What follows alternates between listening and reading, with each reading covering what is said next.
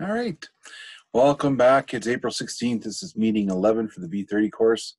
And we're going to do a review of Animal Farm. So just touching on things that I have already touched on and maybe elaborate on a few things that may have not been mentioned or discussed in detail due to time restraints for YouTube.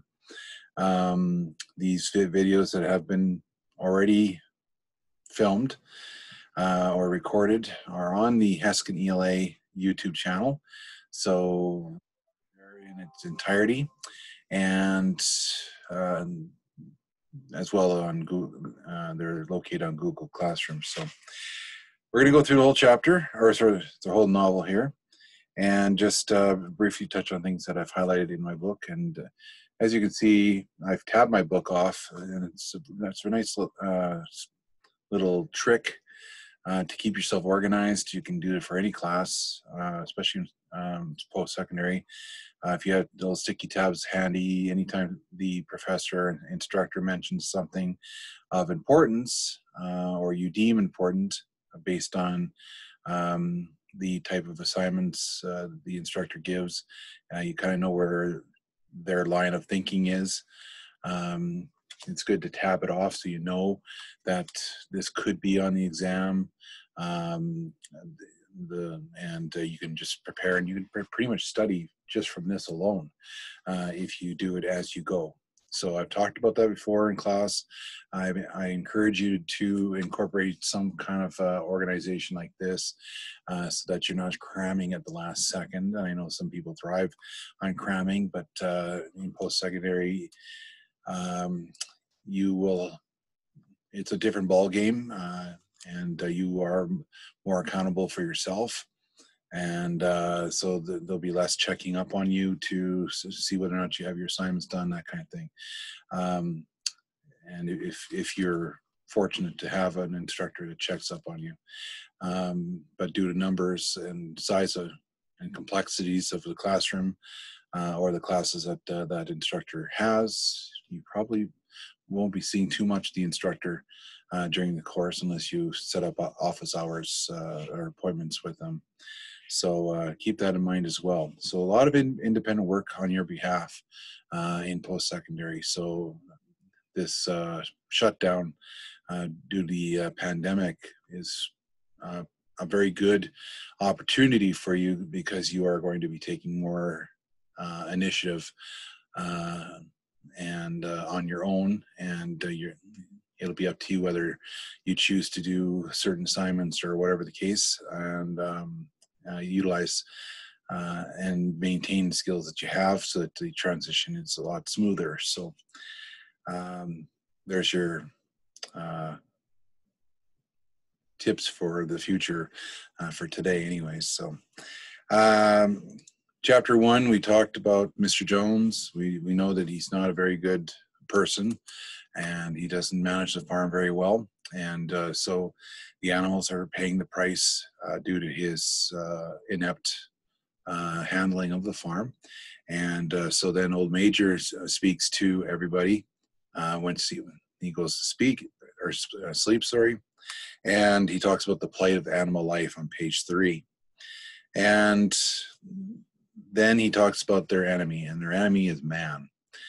And so that's the only enemy that animals have, is man.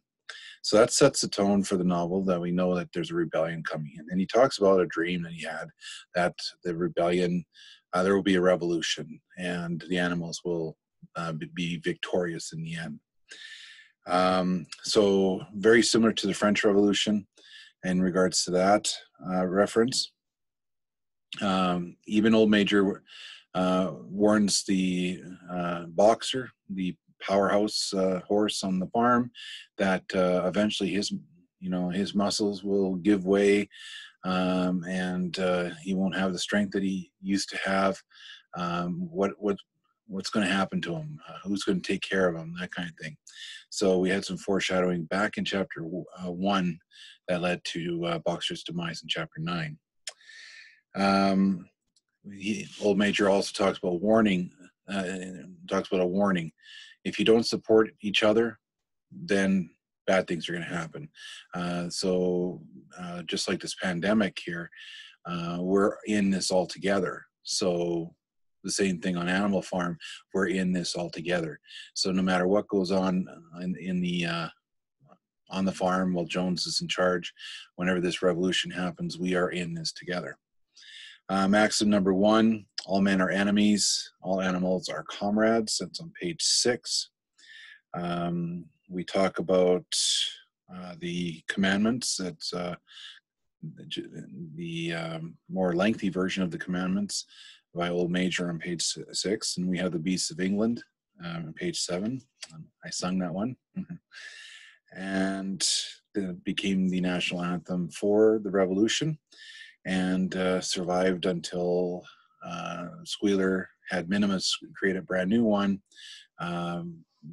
with the Friend of the Fatherless anthem that I sung in chapter 8.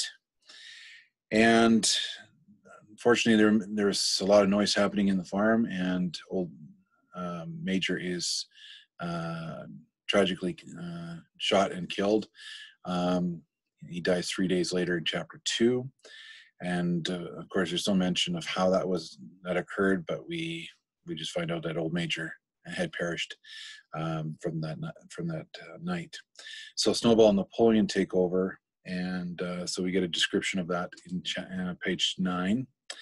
Animalism is born in chapter 2, and we talk about animal heaven as well. Moses the raven. I didn't talk about that at all during the chapter summaries. But there's Sugar Candy Mountain as a form of animal heaven, of that hope. I did talk about the hope factor, so there is that. Never give up hope, but how much hope do you give up in order to have freedom, or is hope better than freedom? A few more questions on the price of freedom, and maybe the perception of freedom. We have the other animals are followers. They blindly follow the other leaders on the farm. They don't question anything, and so if you don't question anything, you don't validate it. You don't find any. You don't verify things to ensure that this is the right path to take, because you are just blindly following them. And we have a revolution that occurs in chapter 2. Mr. Jones is expelled from the farm, and the farm is now renamed Animal Farm from Manor Farm. And it's a short-lived victory, but the animals that toil the land and do all the work, for them it's a very long-term victory.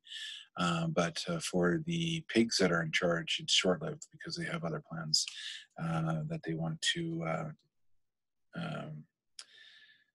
for themselves anyways, and for the farm. They do come to agreement that all animals will stay out of the house. They'll keep it as a museum, but we know, of course, know that that was not the case. On page 15, we have the 7 commandments, and talked about that in great detail. And we also find out at the end of chapter 2 that the milk and the apples have disappeared. Who took them? And we do find out about that later on. So I'm going to stop it there for part 1, and we'll carry on part 2. Take care, be safe.